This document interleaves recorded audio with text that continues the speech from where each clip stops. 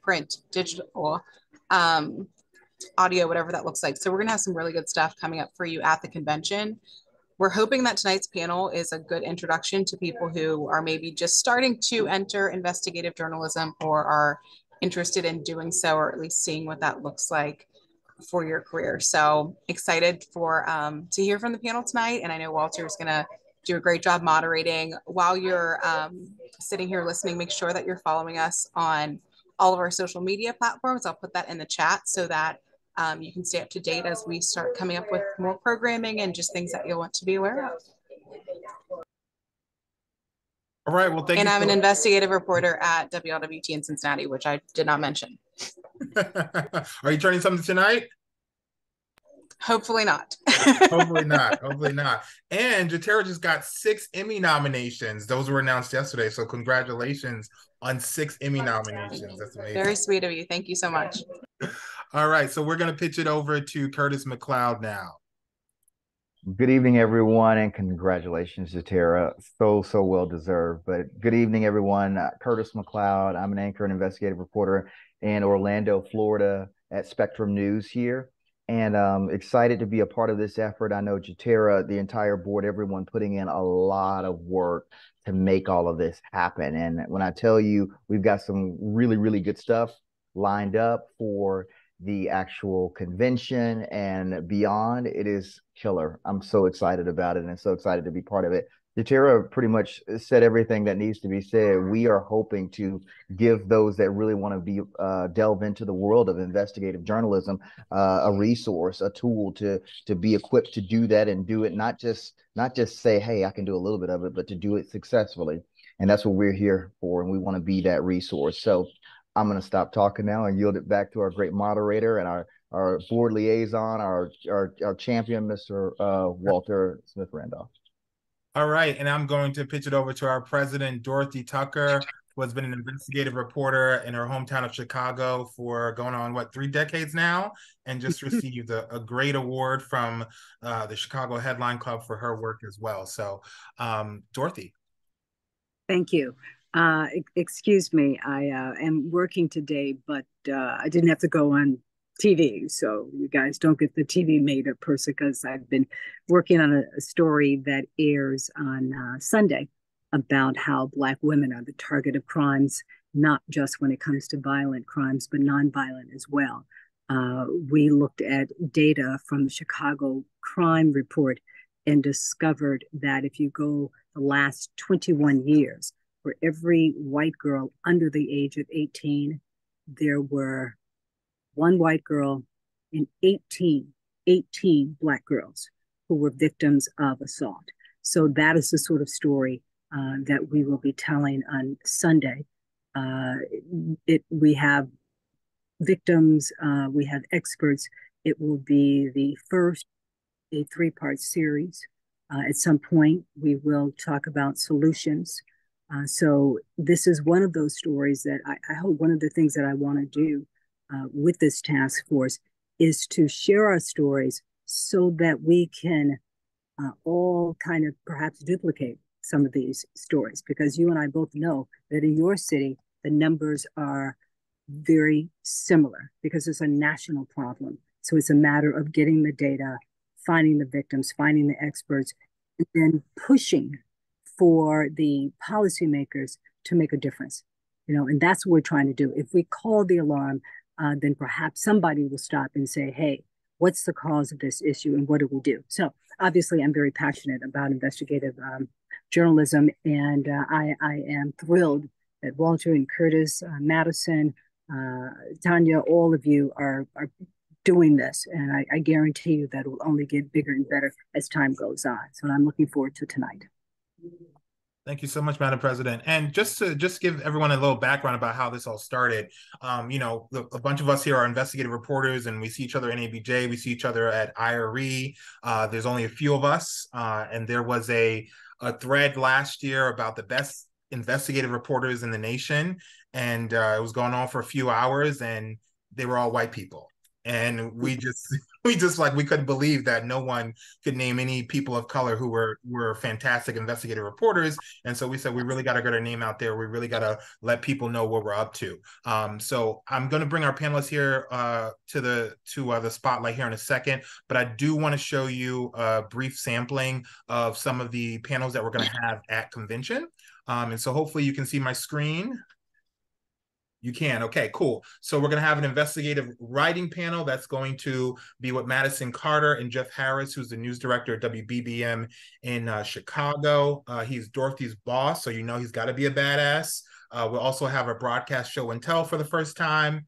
We're going to have digging deeper on Deadline, how to quick turn investigative stories, because we know a lot of you are in newsrooms where you may be General Simon and you're trying to pitch over to the investigative unit. We'll have a consumer reporting panel with Carice Jackman, who is a national consumer investigative reporter for investigative TV.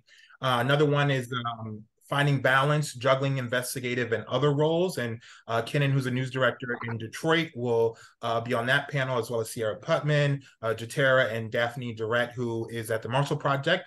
We'll also have an investigative writing class, as I mentioned before. Oh, I put this up twice, but we also will have Stephen Stock, who's going to show us how to investigate on Deadline. That's always a great panel. And we'll also have some master classes in data journalism, how to find some numbers. We'll have Ron Nixon again. And we just confirmed Cheryl Thompson, who's at NPR, used to be at the Washington Post. She's going to do the ABCs of investigative journalism. So we're going to have a lot of folks. Show of hands, who's going to Birmingham? Okay. Okay, hopefully we get some more hands up. More hands up. All right, sounds good. Early bird registration closes soon. So we ask that you please make sure that you register. We've sold out 6 hotels. So, if you're looking, we're suggesting people look at Airbnb. But yeah, so let's get started with our panel. So first up, I am going to bring, Walter. Yes. Yeah, for the one panel with Jeff Harris, that is the one panel that if anybody in particular wants to see their work critiqued, what Jeff will do is take 2 or 3 stories, 4 stories in the course of that time, and really go through those stories. Use that as an example to say, this is where you could have broadened this out, think about this next time, that sort of thing. So let Curtis know in particular, let Curtis know, which of you would like to send your work ahead of time so he can look at it, look at the script. He is a master. I think Curtis had that experience last year, and I think it was a good one. So that is something that you should all take advantage of. It's not for the faint at heart. Let me say that. If you gotta be ready for him, because he will definitely let you know about your work. Yeah. All right. Sorry. No, I was saying that's why he's won every award in the world, though. So anyway. All right. Well, thanks, everyone. So we're going to get started with our panelists. So I have them spotlighted here on your screen. So we'll start with Alexandria Burris. If you want to introduce yourself and tell us a little bit about what you do, where you're from. Hi, I'm Alexandria Burris, Alex for short. I am an investigative reporter with the Indy Star in Indianapolis. I have a business background. I was actually on the business desk before I joined the I team, and now I write about everything from business to working on something about churches at the moment. And wherever they need me to fill in, public safety, etc. And so I hope that I can give you guys some decent advice to get you started on the path that you want to go down. Hey, thank you so much. Next up, we have Tanya Simpson, who's an investigative producer at ABC News. Hey, Tanya. Hi, Walter. Thank you guys so much for having me, and thank everybody who logged on tonight. Tanya Simpson. I'm at ABC in New York. I'm an investigative producer with the I Unit. I've been here for 3 years now. I have been a producer for my entire journalism career. I actually started as a reporter, but that was very brief. I was a line producer, and then I convinced somebody to let me run their investigative unit. And I've been doing that ever since. Here at ABC, I don't really have a beat. I cover any and everything that they'll let me, but I do have a lot of experience doing consumer investigations. That's kind of where I really jumped in when I started off doing investigative journalism. Okay. Thanks so much, Tanya. And Oh, next and I'm from Chicago. Sorry. And next up, we have Kenan Oliphant, who is the news director at WXYZ, the ABC station in Detroit. Hey, Kenan. Hey, everyone. It's good to see everyone here, everyone on the panel. Again, I'm Kenan Oliphant. I'm the news director here in Detroit. I'm from Detroit. I started my career on air, and I was a chief investigative reporter, a chief investigative consumer reporter for years. Won a bunch of Murrows and Emmys for investigative reporting, and decided to go into management where I felt like I could do more good, and hiring people of color, building up investigative teams. I was in charge of investigative teams my entire career until I really became a news director. I guess technically I'm still in charge of it, but I just don't have my hands in it on a day-to-day basis like I used to, and I sort of missed that. But I, like Alex, I hope I can give you great advice, and that you can use it to further your career. Okay. So my first question is going to go for Kenan, but before we do that, I'm going to show a little clip, and I did not tell him I was going to show him this, but I went to the archives in YouTube. Oh, Jesus, no. Dig this up. No.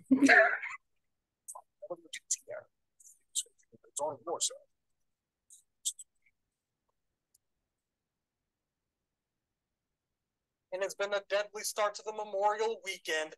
Dayton police are investigating 2 separate shootings where 2 men have died and a child was hurt. This is a live picture from the 100 block of North Paul Lawrence Dunbar. As you can see, a police car there, yellow tape blocking part of the street where this investigation continues to develop. There was a shooting there that happened around 9 o'clock tonight. Officers say a 34-year-old man was shot and killed while he was... All right, I'm going to stop that because I feel like every second it goes by, Kenan wants to kill me more and more. But I wanted to show everyone that to kind of just show, your arc from investigative reporting, to fill-in anchoring to now running investigative teams. Kenan, can you tell us a little bit about what you look for when you're looking for an investigative reporter? I've been thinking about this question ever since you asked me to be on this panel. And my honest answer is I think every reporter that I hire should be an investigative reporter. I don't think that there should be, at the most basic level, right? Like everybody should be digging and looking for the most information to help the audience. But an investigative reporter has a special sort of skill set in terms of knowing where to go, sourcing people, and having a well to go to, just developing people sources and understanding what that story is, maybe even some sort of data mining, data journalism skill. And then, somebody who's a bulldog, who really isn't afraid of people yelling at them, dodging them, being elusive, and still really going after the answers needed to make the story complete for the audience. Right. And you talked a little bit about your jump from, being on camera to wanting to go into management. How do you think, those skills have helped you in your career? And do you miss anything about, being on air? After watching that video, I miss nothing. Thank you.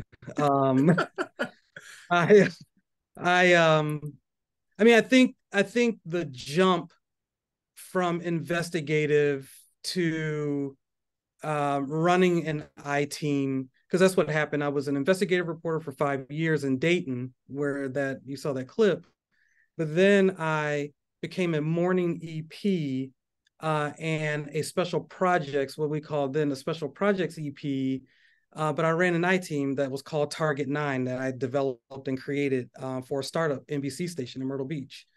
And I just find working with reporters more exciting, like developing the story ideas, getting the tips, and really watching people who I felt were better than me at it go after answers for people.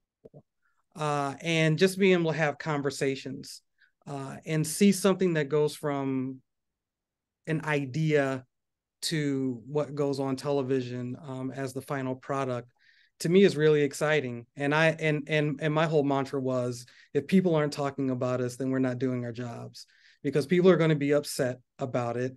And normally they're upset because we've told the truth about something and they wanted to hide it for so long. And then you do have some legitimate people who are like, you got something wrong, or you didn't talk to this person, and that happens. And so we follow up and make sure that we found all sides of stories. So I like what I'm doing now, but there are days where I miss working hands-on with the investigative team. Now my assistant news director does that. Okay, thanks so much. And so we'll pivot to Alex. I'm going to show a few the headlines from stories that you said that helped break into the investigative unit. You said you were, I think, on the business desk. So this one is Scott Jones called his tech boot camp a Ferrari. Now it's mired in debt and doubts. And then there was another one. I put the same one twice by accident. But can you tell us a little bit about how you found that story and how you were able to pitch it and get into investigations? Yeah, so this was so I'm like the newest member of the Indie Stars investigations team, and this was my first investigation that I published, being on the team. This came from a tip. It came from a tip. Scott Jones, just to kind of explain who he is, was a very rich person, a multimillionaire. He at one point he was a very flamboyant personality. He revolutionized voicemail, the system that we have today and use on our cell phones and landlines, if you still have those. He made it easier and less expensive to store voicemails at a large quantity, and it made him very rich. And he was very influential in Indiana. Started a bunch of companies. One was a tech coding boot camp, and it went belly up recently. And we found out, basically by tips, people who gave us this, reached out to us, gave us the sourcing, and I was able to report that story mainly by looking at 990s and also just tracking down people who worked in the school, as well as people in the business community who would talk to me about Scott's relationship, his spending habits, just really going through the tax documents and being able to tell the story and figure out how he was spending money that the state was giving him. And so that's how that story came about. Was it difficult to pitch to do you have an investigative team or unit? Was it difficult for, to pitch it? Did you have any challenges there? No, I fortunately am on a team. Yes, we do have and the Indie Star has an I team, and fortunately I am on a team that I have not been told no yet.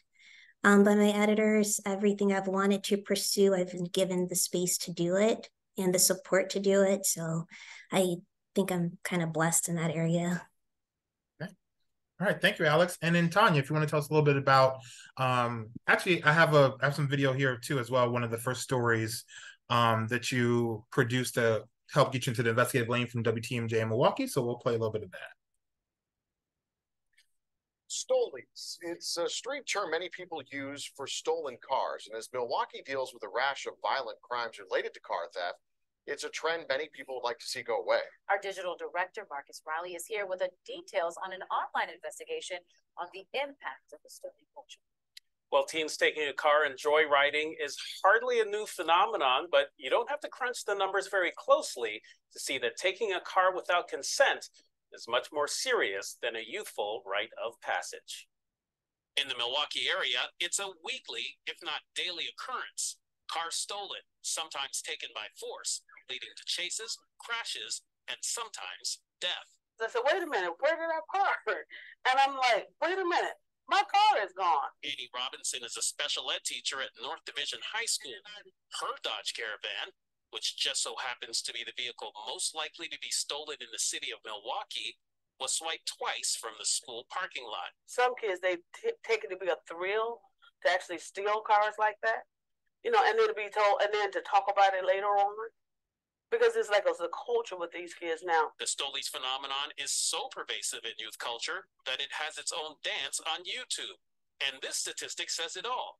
The median age of a driver involved in a Milwaukee police pursuit in 2003 was 40. Last year, it was 18. Breon Walker wasn't even 16 before he stole 9 cars, and it. So Tanya, can you tell us a little bit about how that story came together and how you kind of made the transition from, you said, line producer to running a unit to making it to the network? Yeah. So I'll answer the last question first. Just kind of giving an overview of my career trajectory. Like I said, I started as a line producer. My first job out of college was in Greenville, South Carolina at WIFF. I was there for a little while. Again, I'm from Chicago. I got an opportunity to go to Milwaukee to work at the ABC station there. There I was a line producer. And occasionally I would get to produce specials, and I figured out, like, you know what, I really like this. Like, I want to do more of this. But there wasn't really space for me to do that there. So I actually left news for a little while. Don't tell anybody. I did PR for Milwaukee County for a little over a year. I wanted to get back in news. I had a friend who went to TMJ4 in Milwaukee, and she told me they were restarting their investigative unit. And I said, I want to do that. So I convinced their news director and assistant news director to interview me. They put me through it, but they hired me to do it. I was executive producer of investigations and special projects there. I got to do a lot of cool stuff in that job, but a lot of times it was more like a dayside EP. Those of you who are in newsrooms know how that goes. Like, when you're understaffed, it's all hands on deck. And again, I love that job. I'll talk more about Stolies in a second. But it was more management than I kind of wanted to do at that stage in my career. Like, I really missed creating content. So then I got an opportunity to go to Raleigh, to WTVD. I always wanted to work for an O&O. So I took a job as an investigative producer in Raleigh. And from there, I ended up in New York. I met my now boss at a conference. And she was like, I think you're great. I like your work. What do you think about coming to New York? And I was like, I don't. My plan was to go home to Chicago when I left Raleigh. But I said yes, and I'm really glad I did. So that's the TLDR version of how I got here. Stolies was something that the story idea came from a police press conference. The Milwaukee police had a press conference about stolen vehicles. The story was in 2017. And the headline of that press conference was, here are the most stolen cars in Milwaukee. Like, everybody in Milwaukee realized that stolen cars were a problem. Like, it was happening all the time. There were all these crashes. And so, like, they had this, here are the top 5 cars. We're encouraging people to get clubs, do this, do that. And there was one thing, as I was listening to this news conference, that jumped out at me. The then police chief said, you know, cars are getting stolen more and more, and the ages of the suspects are getting lower and lower. And I was like, wait, what? And so I asked some follow-up questions. I started looking into it. That's how we found out about Stolies, found the YouTube videos, the dances. And I got our digital director, Marcus, involved, because I was like, I think this could be something really cool to do for the website. Like, if they're not going to give us space in a show, because again, like, you know, local newscast, I was like, I don't know if we can tell this story in 2.5 minutes. I think we're going to need more time. So Marcus got involved. I think it was about a 4-month project, because it was a team of people. Everyone working on it also had to keep up with our daily jobs while we did it. And anybody who has ever tried to get police records or court records in a juvenile case knows how difficult that can be. So it was a lot of trips to the juvenile detention center to put in requests and read through records, because you can't take them off the property. But eventually we did a multi-part, multi-platform project. And like I said, I think that is when I realized, okay, like, yep, investigations, like, I can do this. I'm really good at this. Like, I like consumer stuff, but I want to do like the big, big stuff. Okay, thank you. So Alex and Tanya, can you tell us maybe what are some perks or benefits of being an investigative reporter?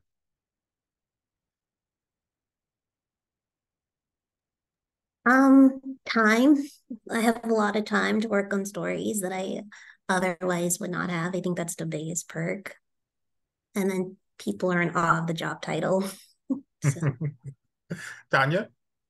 Yeah, I would agree. Time, especially now in my position. And I always tell people my current title is investigative producer, but I am basically an off-air reporter. Like that's just how it works at the network. Sometimes you have a correspondent you work with, a lot of times you don't. Like, so you are the reporter. But yeah, like Alex said, like the time that we get to work on stories a lot of times, especially when it's not breaking news, yeah, people are in awe, but sometimes I think that's a double-edged sword because sometimes people see investigative in that email and it automatically freaks them out. Like even if you're just coming to them for information on background or as an expert, like the automatically like they get a little defensive.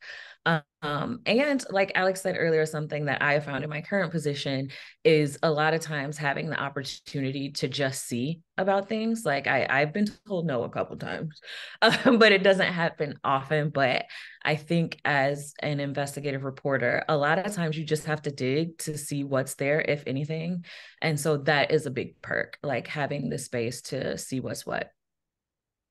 And can I ask you for the downsides? What do you think are some? How do you manage the downsides? Because I know, like Tanya said, sometimes you send people an email and they're like, "What are you investigating?" You just want some records.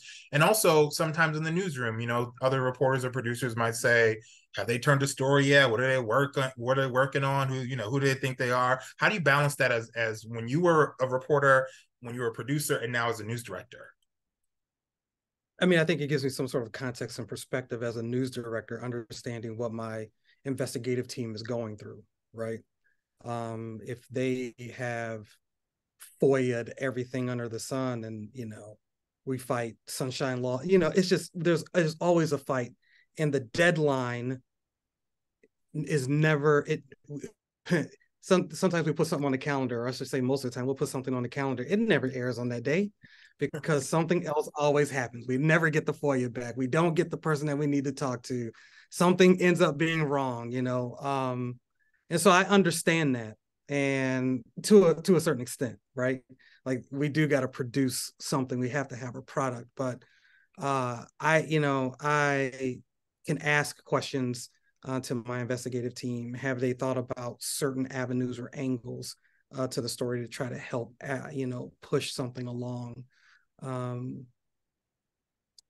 And then, when I was doing the job myself, just the drawback was, even though you had time, and there would be other things coming into your pot, into your atmosphere, that you're like, oh my God, that's a good investigative story. So now you're adding another iron to the fire, trying to figure out when that'll turn, if that'll turn. And so you're just juggling a lot all at once. Right. And then also for you getting a follow-up, what do you think are some mistakes employees often make when trying to get promoted to the investigative team? And what's your advice or tips for going about it the right way? Ooh, that's a really good question. Because everybody wants to be on the I team, but not everybody can do it. It's funny, not in my career, not everybody wants to be on the I team. People's personality, it's a personality thing too, right? I mean, you have to kind of look at people and figure out, are you the type that's going to, I was the type that always took a call. I don't care if it was in the middle of the night.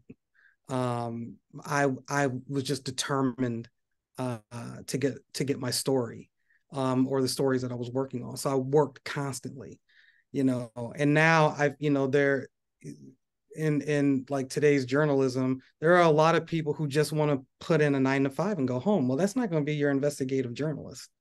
So if I see that, in my staff, and they come to me and they're like, well, I want to do something I team. Well, okay.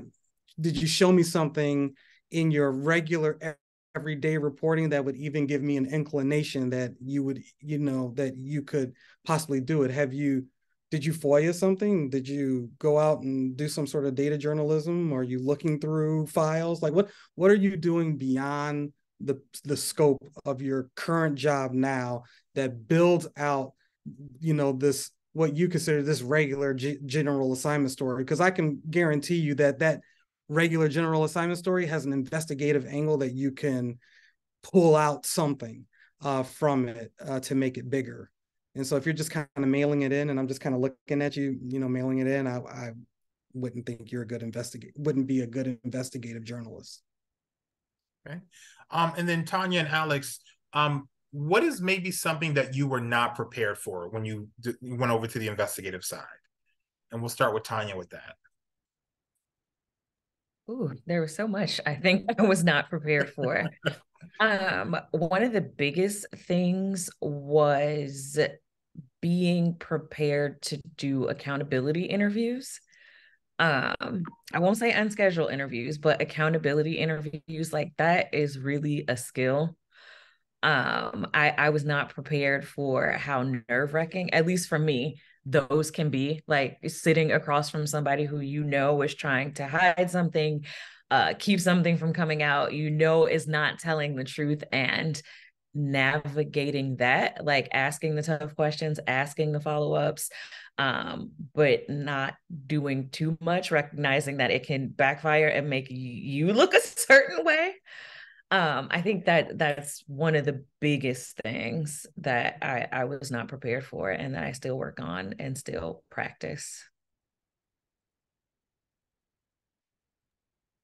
Yeah, I would say a couple of things. I've always worked a lot, but I feel like I do work more now than I did when I was on the business desk. Coming to the Indie Star, it was really a 9 to 5. I would always write in the middle of the night. That's like just the best time for me to think. But now I find myself having like 8 o'clock dinners with like sources, people I'm interviewing over dinner. I'm up earlier in the morning writing. There have been many days where I have been I've come back to the office. We're hybrid here, but where I'm just like in the office at like 7, 8 o'clock at night. So that has been a big change. The other thing was the rigorous editing process. Was like once the story was done, and I've always written long, I just turned into an 18-page story, is sitting down with my editor and literally going line by line and dissecting the story and fact checking. And it's just to another level. And can I just add on to that? Because that's a really good point, like the editing process. And for me, legal and standards, like I was not ready. Like I thought I knew back when I was an EP, and like I would look over reporter and producer scripts, and like we would send it to the scripts lawyer and they'd be like, yeah, this looks fine. But now, like when it's me and I have written it, and it can be grueling and brutal. For example, one big project that we just launched a couple weeks ago, me and the team were on a legal and standards call on a Sunday for 3.5 hours. Wow. 45 minutes of which was spent debating one line.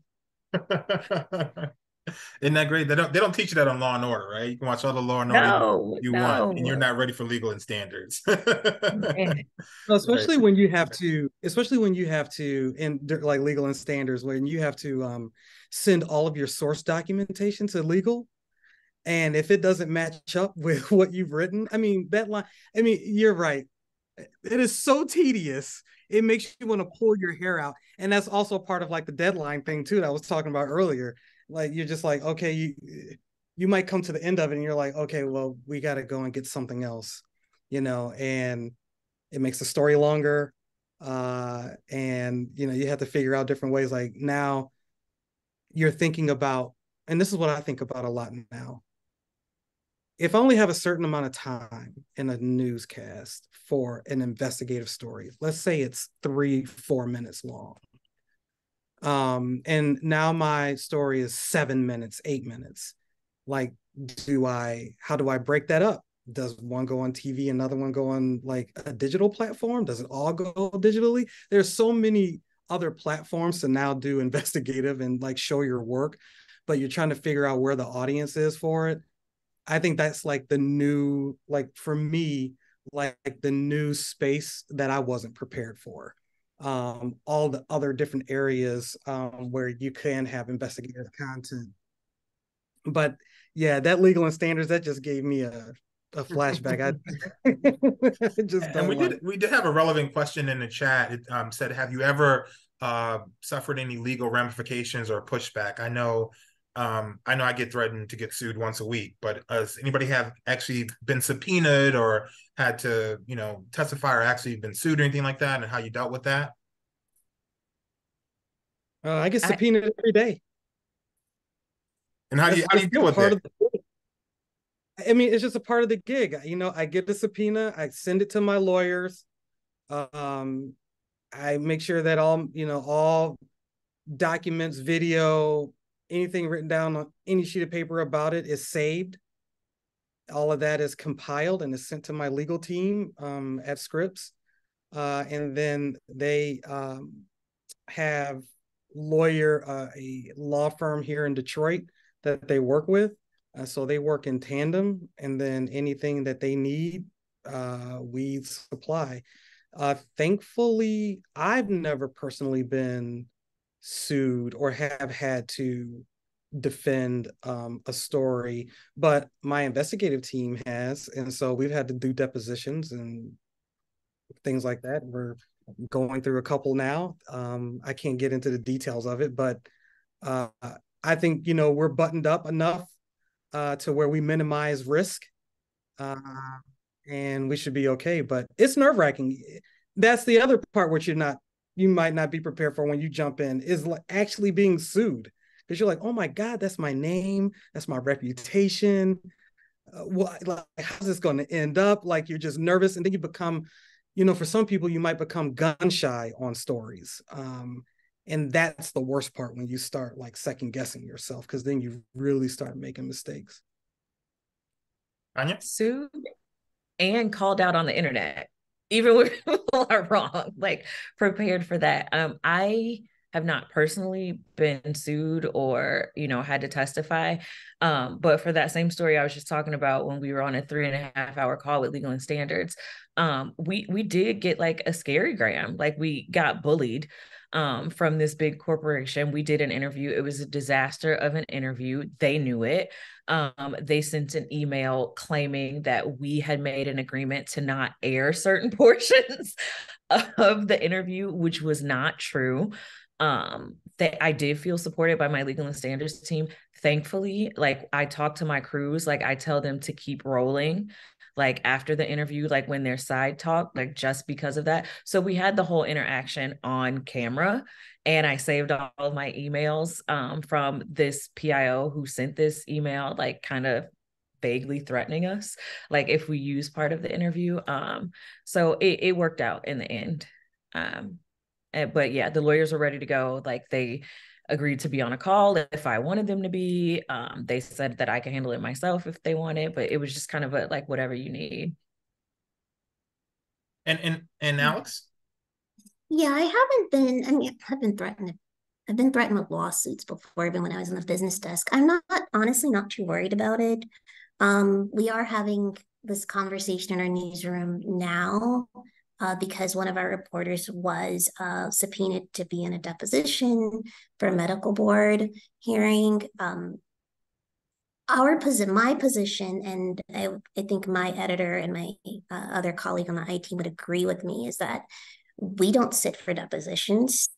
We always fight subpoenas. I think as a reporter, especially when you're dealing with sources, you go to the ends of the earth to protect your sources, even if that means going to jail. That is what I was taught in journalism school. I still believe that, and that's what we're standing by. So. Yeah. And we'll get to some more questions here in a second, but I do want to show some of the great work that everyone on this panel has been doing. And so, Alex, I have yours up right now.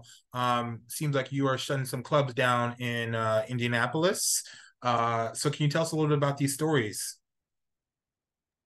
Yeah, this was actually kind of a fun story to work on. We went down the rabbit hole. So This series actually started last year before I even joined the I team. Tony Cook is my colleague, and at the time he was working with a former colleague, Ryan Martin, on looking at violence at bars in Indianapolis. And Ryan left, and then I joined Tony on this series, and Tony and I started looking at influence because the bars that they had previously looked at had like a lot of reports of violence. There were people who were killed at bars. And so Tony and I looked specifically at strip clubs. And that story is the result of a very large database that we had to compile, pulling every single incident report that took place at a strip club going back 5 years, and then getting the probable cause reports from the courthouse, and then going down a deep rabbit hole where we started looking at how these bars were able to stay open according to the state's alcohol licensing regulations. Indiana has a good character clause where you have to have a good and fine character to have a liquor license in the state. And these strip clubs had reports of prostitution, drug use, multiple shootings. I mean, it was kind of like the Wild West. And so we started looking for influence, any political donations. The people who are in charge of representing these bars, or not in charge, but have been hired to represent these bars, are former heads of the Alcohol Licensing Board. And as we were doing this, we submitted FOIAs to get the ownership records, the licensing, found out that there were people from out of state, Las Vegas, Tennessee, who were owners of these bars. And to make a long story short, we did go through SEC documents. We went and sat through actual meetings, and someone turned up to the board meeting who was not on any of the ownership documents that had been submitted to the state. He, for lack of a better, he looked like a pimp, had a velvet shirt, pinky rings, gold chains. I mean, it was like something out of a Hollywood movie. And we were like, who is this person? And so we ended up tracing back his connections, found out that he was the son of a woman who was the beneficiary of a trust that was a majority owner of one of the strip clubs. And he also had been accused of racketeering. So the strip club has now shut down.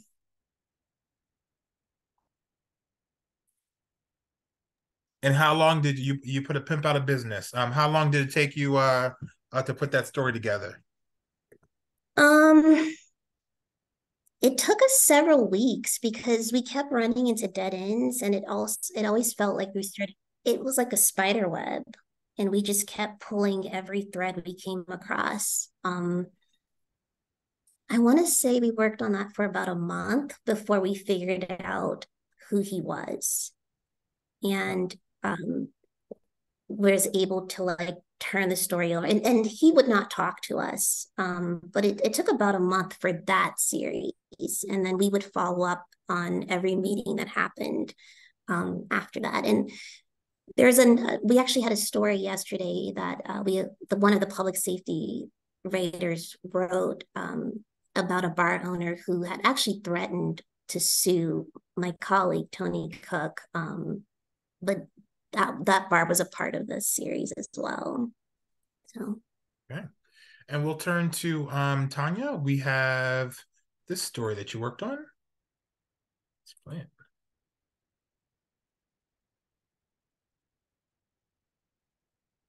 There are times when a name fits a little too well, and that's how it feels out in rural Louisiana, in this very real town called Waterproof, where most things here have seen better days.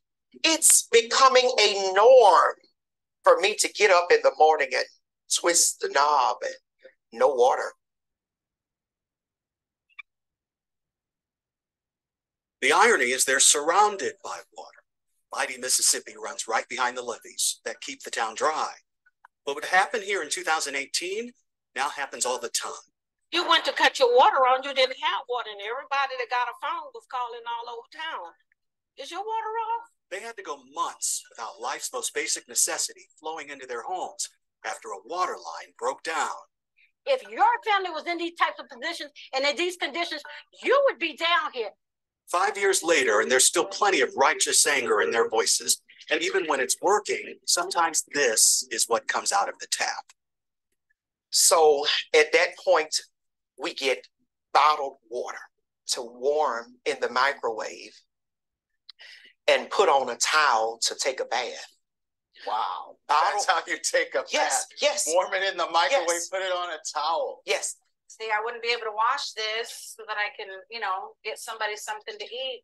Yeah. Marcella Rollins is trying to live the dream and make a living with a new food truck. I love to feed people. Good. She says the water lines don't So like I'm going to go back and watch this when we're done with this. But I do have to say, before you get into how you got the story together, you always seem to find some interesting characters. I've noticed in both your stories, Thank you. You find some folks who tell it like it is. I mean, what's your secret to success to get those people on camera? I talk to everybody.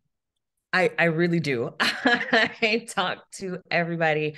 My friends, my partner will tell everybody, like, this girl that she makes friends everywhere. She can walk into a room full of strangers. She'll walk out with a room full of best friends. So I really do just like chat with everybody. And that woman in the food truck, like, she was not even a scheduled interview, and she ended up being one of the central characters in that story. Like, I literally met her at the town hall in Waterproof and convinced her to let us follow her home to her food truck. But how that story came together, after the water crisis in Jackson, I wanted to find the next Jackson. I pitched that to my boss before I had done a lick of research, anything. I was just like, we should find the next Jackson. That's our investigation. Knowing now what I know then, I should have like worked on it first before I took it to her, because she was like, that's a fantastic idea. Yes, do it. And then I very quickly discovered that doing that was a lot harder than it sounded. Just because what happened in Jackson, as a lot of you probably realize, was just kind of a perfect storm of a bunch of different factors. But what I did was I started looking at water infrastructure. I found a group, the American Society of Civil Engineers, and they actually put out a report card every year where they grade states based on their drinking water. Like, they grade them in several different areas, but drinking water is one. And so I started digging through that, and I saw that Louisiana consistently had a D-. Like, for years and years and years, it wasn't getting better. So I was like, well, what's up in Louisiana? Like, why are they getting like such bad grades? So started looking into those records, saw that Louisiana's infrastructure is so old. Like, some of the oldest water pipes in the country exist in Louisiana. So then I started reaching out to lawmakers and residents there, like, well, what's being done about it? It's a problem, right? So then I discovered that the state actually was trying to do something about it. They had set up this water commission to distribute federal funds, like all of the funds that came through the ARPA loans. They were like, we want to make it fair. We want to give it to towns and parishes to upgrade their water system. So like, they had a whole application process. I requested and got those records. So I was able to see all of the applications, all of the scorecards, and how they paid it out. And there were 2 parishes that got the highest awards. 2 parishes were awarded about $10 million. One of them was St. Tammany Parish, right outside of New Orleans, which is one of the most affluent areas in Louisiana. So I was like, well, that's weird. Like, why did they need this money? And the issue there is that they're growing so big that their existing infrastructure just can't keep up. But another parish, Tensas Parish, it's a tiny place in northeastern Louisiana, about 90 miles away from Jackson. And in the parish of Tensas is a town called Waterproof. And I was like, you can't make this up. Like, this has to make good TV, right? So then I started doing research about Waterproof. I got in contact with Mayor Gerard Bodley of Waterproof. Yes, that is his real name. Got him on a Zoom and was like, oh yeah, he is great TV. And so went from there. Like I called it kind of a tale of two parishes, like two very different parishes, one mostly white, one mostly Black, one growing. Waterproof is literally a dying town. And we did a story about how they're both struggling with water infrastructure, but for very different reasons. And what the state is trying to do to fix it, and how neither one of them, especially Waterproof, wanted to be the next Jackson. Okay. Thank you so much. The last story we're going to show before we open up for questions is from WXYZ.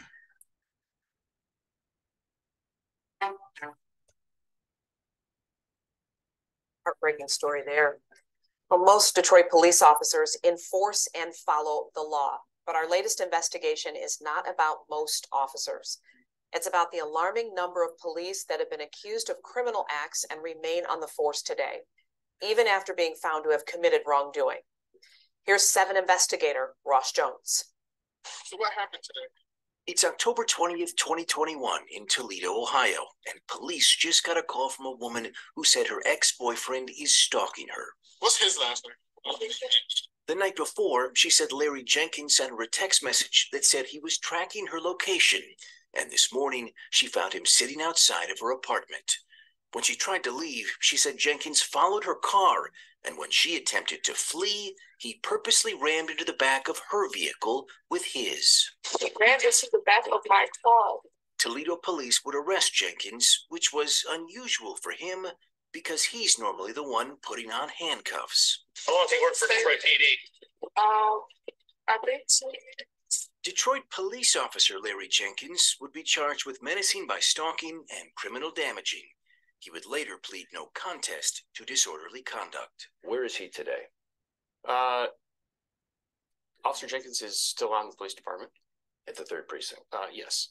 Assistant Chief David LaValle says Jenkins returned to the force after serving a 20-day suspension. But Sarah Rennie, executive director of the Michigan Coalition to End Domestic and Sexual Violence, said it's conduct that shouldn't be tolerated from those with a badge. It's a really dangerous fact pattern. He stalked her, he harassed her, he hit her with a car. Tonight, our investigation reveals that Officer Jenkins is one of more than 150 Detroit police officers to be charged with a crime since 2016. Many of those officers remain on the force today after being found to have violated the laws they're supposed to enforce. How'd he hit? So can you tell us a little bit about how that series came together, and then also how you were able to balance that in your newsroom? Because I know some newsrooms work very closely with the police and get a lot of pushback when they might do a negative story. Yeah, so I would say like maybe 8 months before that happened, there's an area in downtown Detroit called Greektown. And there was we'll just call it a fight between Detroit police officers and some patrons of a local bar. And on video, there was a Detroit police officer who was caught literally punching some body in the face who was non-threatening, following police commands. And my investigative reporter thought, what's going to happen to this police officer?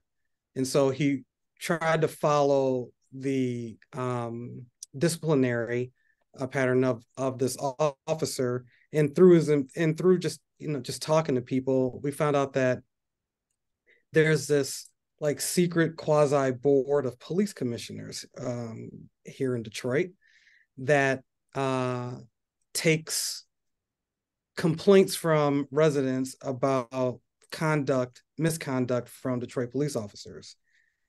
And as you heard, there were like over 100 Detroit police officers who were being investigated for conduct unbecoming. And it was just, once we FOIA'd and got all the information, it was almost like a treasure trove of all of these officers who were being investigated by the department for everything from sexual assault to stalking and just the things that you wouldn't want a police officer to be investigated for in their personal lives, and also trying to enforce the laws of Detroit and its citizens. And so we did a series of stories on a bunch of police officers and really holding the Detroit Police Department accountable for these officers that they still had on the force. And then it kind of snowballed even more, because once we started investigating these officers, magically they would leave the Detroit Police Department, but then they would show up at other police departments in the metro area. So then we would have to go and talk to those departments about that. So that's how that came about. Ross Jones, who you saw in that piece, who sat down with the assistant chief, is one of the best accountability investigative reporters I have ever seen. This guy is like a lawyer. I mean, he knows the answer before he asks the question, and he does not let you veer off topic. He will corner you and make you kind of look silly with questions, and he does it with like this baby face. Like I have never seen anything quite like it, and he's really effective at it. And it's just a skill that he's been able to develop over time. But when he's doing those accountability stories, and Detroit evaded us for months. Really, we've been doing this story and going backwards in the story for over a year now. And he was just determined to get any sort of answer. And if you go and look at that story even further, you will see the hypocrisy from the Detroit Police Department. And they're kind of like, I don't even know why this guy is on the force. Like, we'll have to look into that, because he's been able to corner them through questions. I mean, he leads you down a road with questions, kind of veers off. He'll ask you the same question. I mean, he kind of does what police officers do. He'll ask you the same question in about 4 different ways to get the answer. So that's how that's how that came about. Okay, thank you. So we have a bunch of questions in the chat.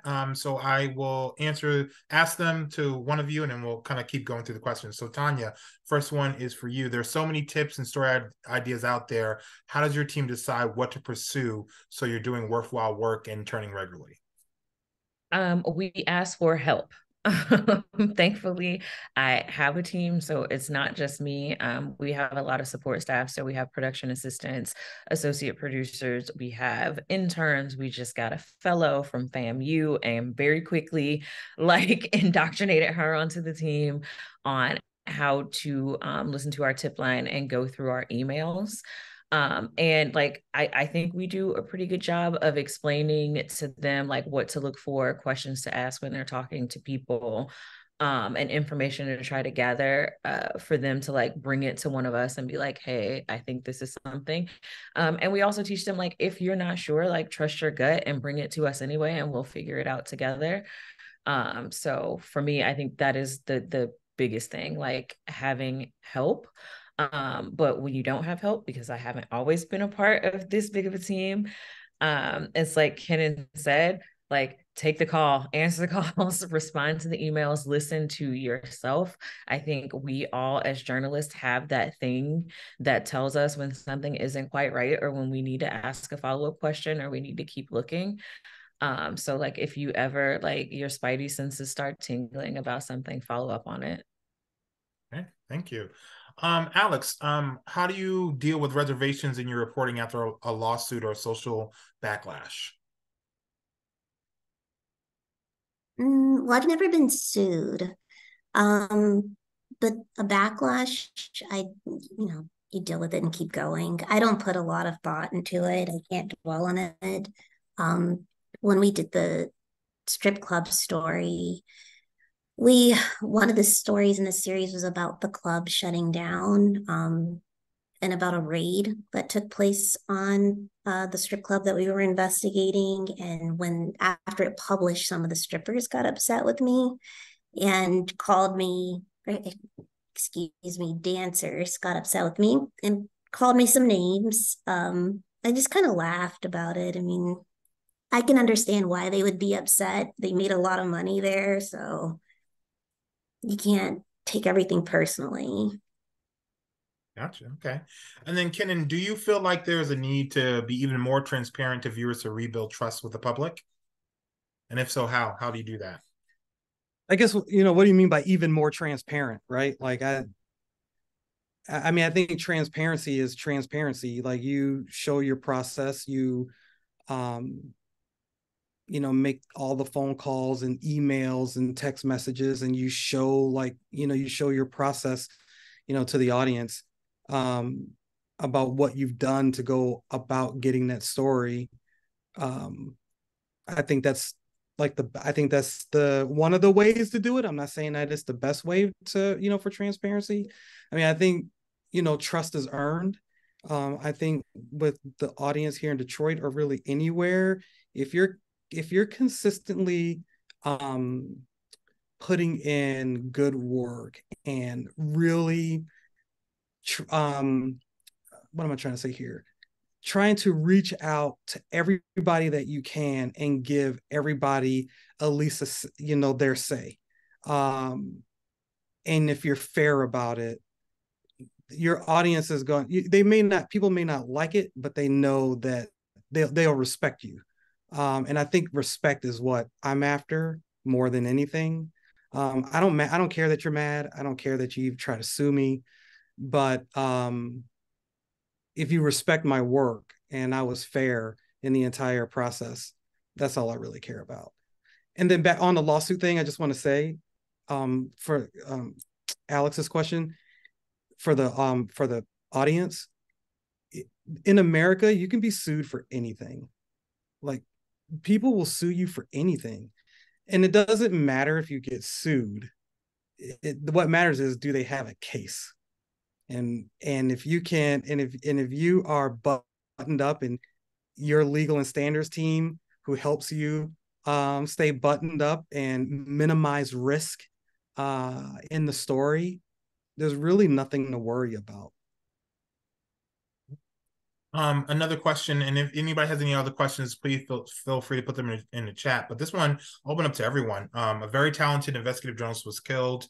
I believe we're talking about the one that was in Las Vegas when he's working on a story. Do you take any special safety precautions? Are you nervous at all? So, Go sorry. ahead. Go Go ahead, Alex. So my colleague Tony knew that reporter. When we were working on the strip club story, we were staying late at the office. My editor made sure to change my parking status so that I could have 24/7 parking in the garage. Because there, I guess, have been some threats against the Indy Star in the past. I mean, there's nothing you can really do about that, but that was one precaution. Other than that, no, I try not to lose sight of why I'm doing this. There's a need in our community for deep reporting, for accountability reporting, and it is a risk, but it's one that I try not to think about or try to make it bigger than what it actually is. So. Anybody else want to do it before we wrap it up?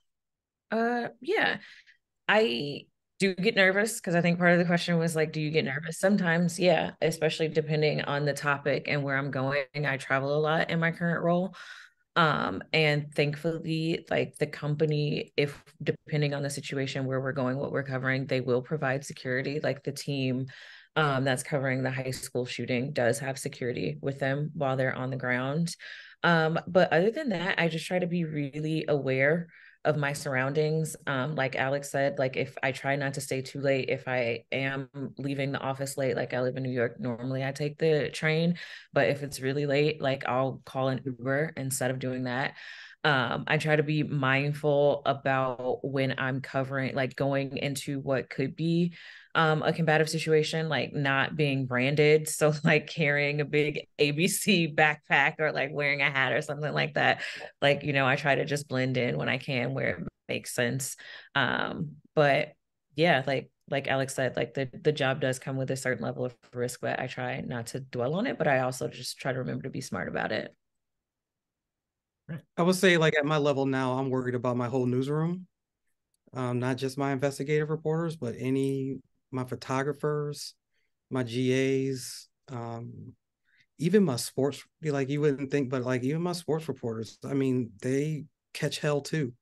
And so when we are going into special situations, we will get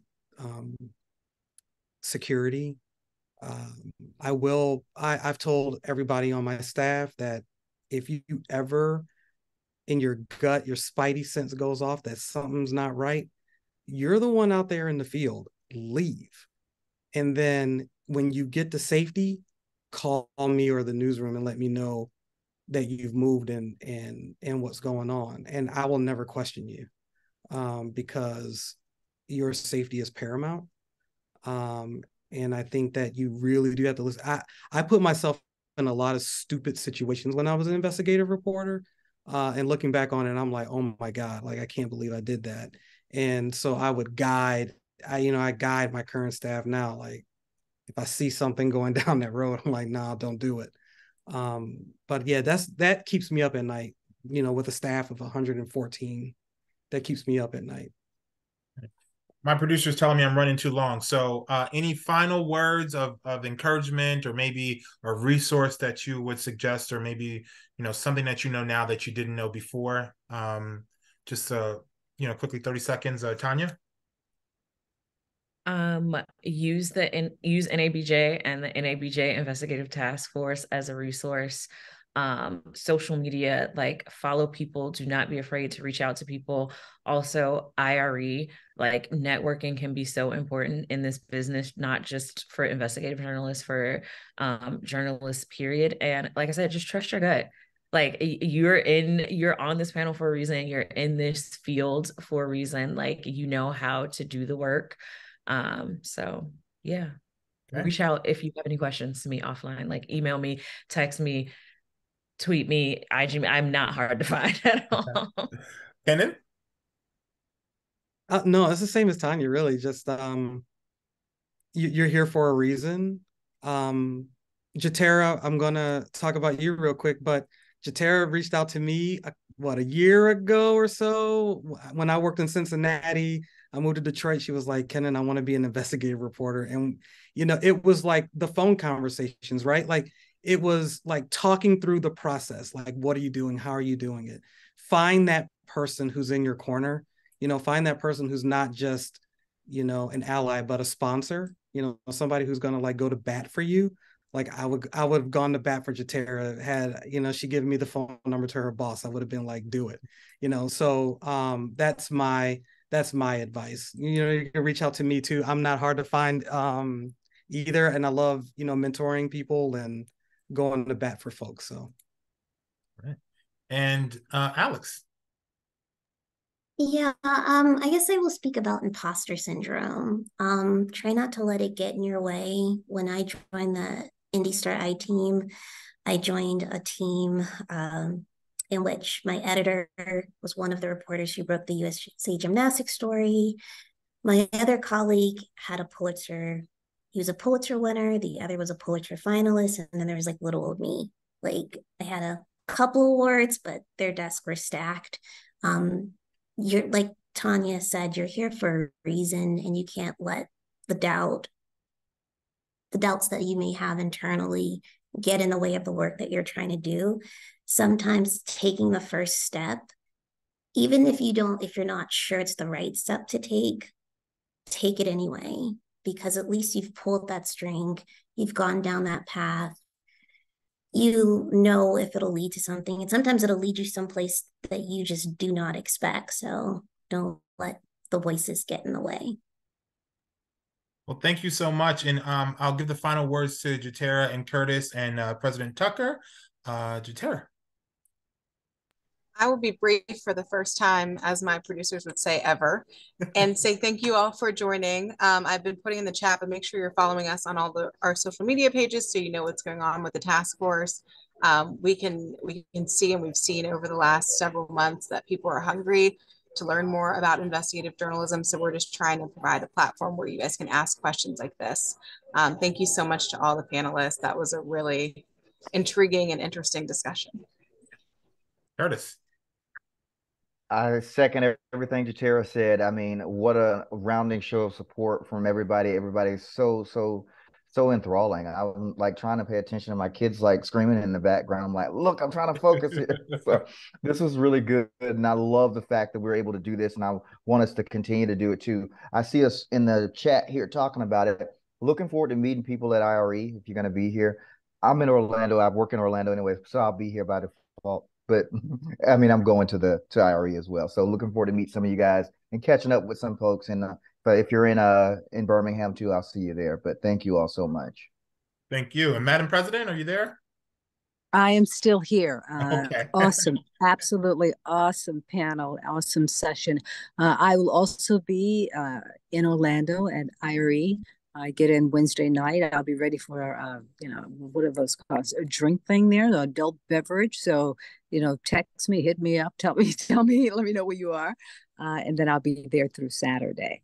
This was again fantastic, and I promise you guys that we will continue to increase the number of investigative panels that we have at NABJ, because clearly there is a desire and there's a need. Well, thank you everyone for your time. Thank you for coming, and we are going to post this on the web as well because we recorded it. And please be sure to follow the Investigative Task Force on Twitter. It's NABJ Investigate and NABJ Investigative Task Force on Facebook and NABJ TIF on Instagram as well. Thanks everyone, and have a great night.